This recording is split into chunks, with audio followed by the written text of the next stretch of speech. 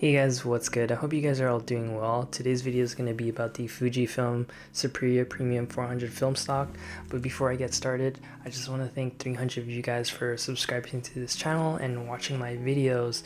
I know 300 is kind of a small number, but it really means a lot to me to continue pushing out more videos and sharing my journey with you guys as an artist, as a photographer, as someone who started just shooting film last summer.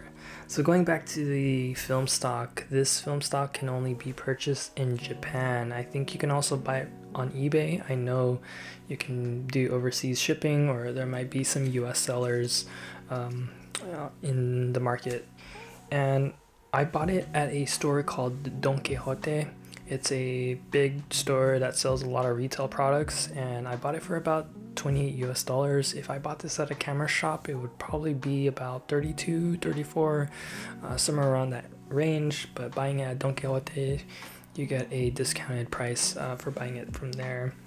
And yeah, I think this film stock is good. I think shooting with the Fujifilm STX-2 was the right choice for it, because if I shot it with the Canon A1, I don't think I'd have got good results. So coming from the STX-2, the photos came out sharp, the colors came out great.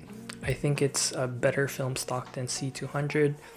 With the Superia Premium 400, you can still see the greenish tones on there, but the colors are way better and the photos are way sharper.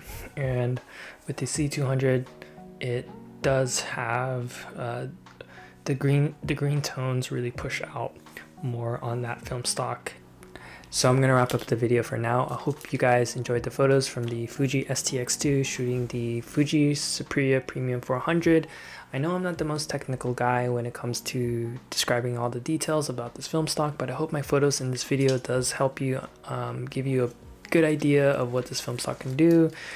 Again, thanks for watching, and I hope to see you guys in the next video. And if you haven't already, go ahead and subscribe to this channel and check out my work on Instagram and send me a message there if you have any questions for me, and I'll be sure to reply to it. Alright guys, see you guys in the next one. Bye.